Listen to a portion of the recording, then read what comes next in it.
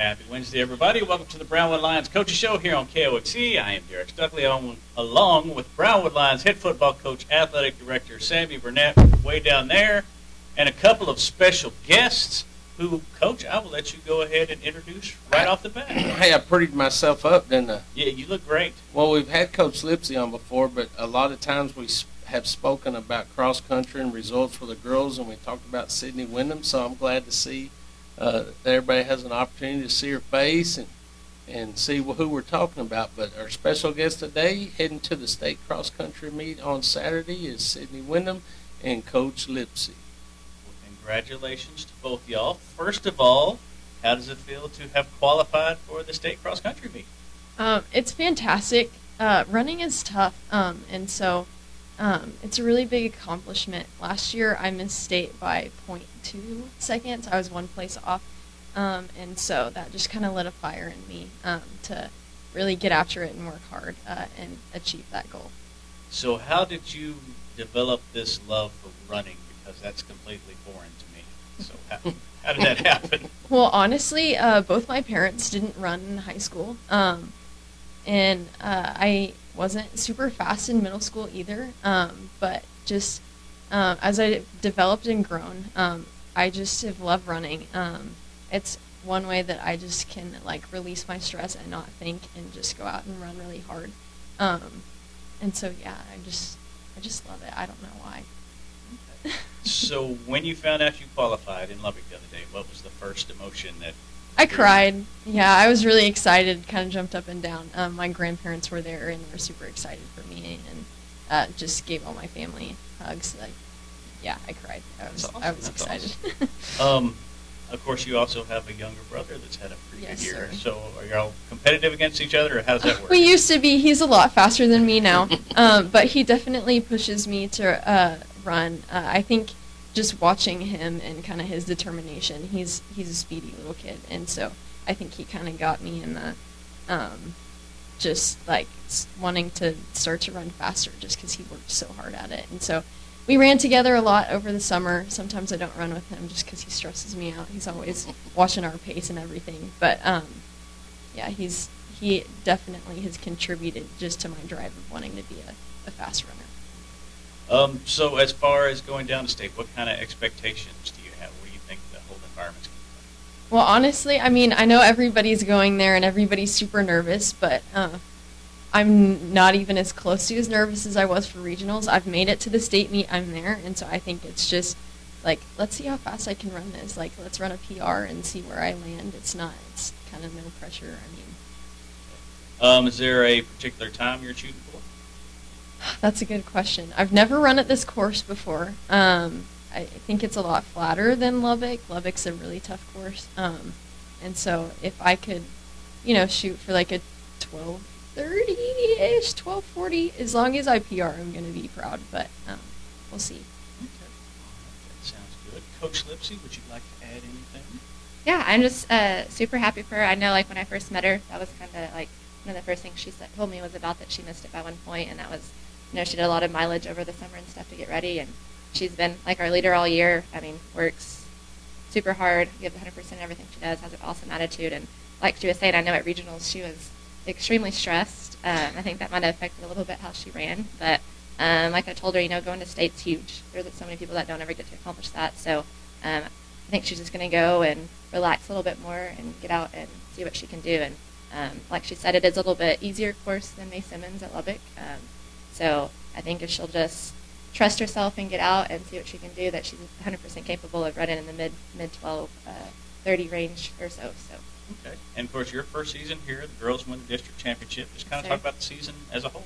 Yeah, that was a lot of fun. So like I've said before, we kind of had a little bumps, early on in the season where team-wise we didn't do quite as good as what I thought we were capable of, but they kept working hard, and they always, right when I met them, I knew that they were all hard workers. I think they just kind of needed someone that they could trust, and as we went, each week kind of got better and better as a team, and I knew that, we kind of kept up with Glen Rose a little bit throughout the season. I know that's what they've kind of gone back and forth with the past couple of years. So I knew if we ran how we were capable of, that we would be able to beat them at district, and they did exactly what they needed to do. And y'all still have a fairly young team, right? A lot of girls coming back next year. Yes, so we'll have everybody back except Emma. She moved back in this year, and that was a huge help. She helped us out big time team-wise. She ran really well at regionals the other day. She missed state by, I think, 7 spots. So that was exciting for her. So we're definitely going to miss her, but we'll just have to find someone to fill in her shoes and see what we can do next year. But everyone else will be back besides her. Well, congratulations on all the success this year. Good luck to you Saturday. Coach Burnett, anything you want to add to that? Yeah, I was thinking how excited I was for to go to state and run. Is it at Old Settlers Park? Yes, sir. Yeah, I've been there several times with other kids in the past, but as I was thinking about the excitement is I have for her going to get to run, and I thought she has to run. That's right. Poor thing. How far is it? 2 miles. Oh, 2 miles. You got that. Yeah. You got 2 miles. Just It's 2 not, miles. it's not bad. I was thinking it's about 5. No. But I'm not the biggest guru on cross country. That's why we got Coach Lipsy. But yeah, extremely proud of her. Glad that people get to see her. She's extremely hard worker. Has high expectations for herself, not just in cross country, but everything she does. Great leader in her program. So excited to see those hard work and effort pay off for her getting to run the state. It's a big deal. Big deal. Definitely. So what else is going on this week, Coach? Nothing. That's kind of what I was thinking. We got basketball practice going on right now, boys and girls. We have nothing the rest of the week for them. We got a bye in football. We finished junior high football last night. Of course, high school football is done except for the varsity. We have several kids that are going to stay along with us that were on the JV, and hopefully fill in some spots, special teams for sure, and then just possible spell of time on offense and defense. So I'm excited to see them out there, and we have a group. The other groups are going to go ahead and go to soccer and basketball. We have soccer kicking off real soon for boys and girls. So just a little lull right now, which is not what we're used to, but it's nice to have a bye with our boys. Been giving them some time off. Right now we're treating it like off season, just going through weights and some staying conditioning. So it's pretty laid back, trying to get our bodies healed and get our minds fresh and get ready to make a run. So is San Elizario definitely the first round opponent? Definitely first round opponent, San Elizario. They beat Irving, who we played last year, 25-20 last week. So they're in the same spot we are. They're open this week. They're done with their season. But Irving does have a game, but it won't matter because Elizario already beat them. Got anything lined up for a playoff game yet? Not yet. Should have that wrapped up today. Really been working on that hard. Finding venues is extremely difficult, especially for the first round. And when you're going that direction, it's hard to find sites. Either people aren't hosting or people are already on the schedule or they go with home teams first. So still working on that today. Worked really hard at it yesterday, but hopefully we'll have that wrapped up by today, end of the day. And they don't get out of school till 5 over there, so we're waiting around on them. So hopefully I'll have some information for you soon. All right. Just kind of looking back on the regular season since it's the bye week, I guess what would you say you were most proud of about this team? I think senior leadership. I mean, they set the tone for us in the off-season. I've said it in the past. They regulated what went on. Coaches were there just to monitor and really did need to do that.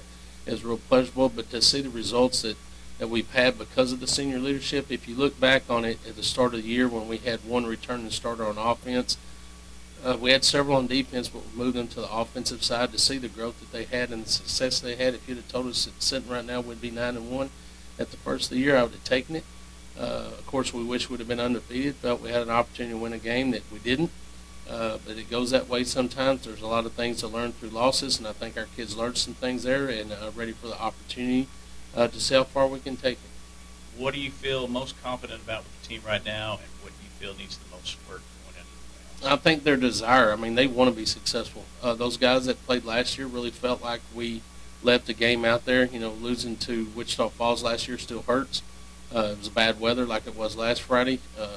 We had to learn to work through that weather as we did last Friday, but we just feel like we had unfinished business from last year, and however far the Lord wants us to go and wants to take us, we want to be prepared to do that and not fall short of what we feel our expectations are. Of course, our goal is to go to the state championship. We truly feel if we continue to grow and reach our potential, we have an opportunity to do that. You have to have some luck along the way. You got to stay healthy.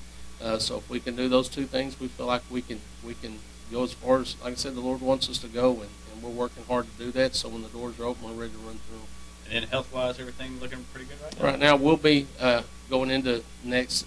I think we're going to play on Thursday. I think that's pretty sure. Everybody, both schools want to play on Thursday, but going into next Thursday, I think we'll be as healthy as we've been this year. All right. Well, since I've got all of y'all here, and the Rangers are on the verge of winning the World Series, any thoughts on that from the three of y'all?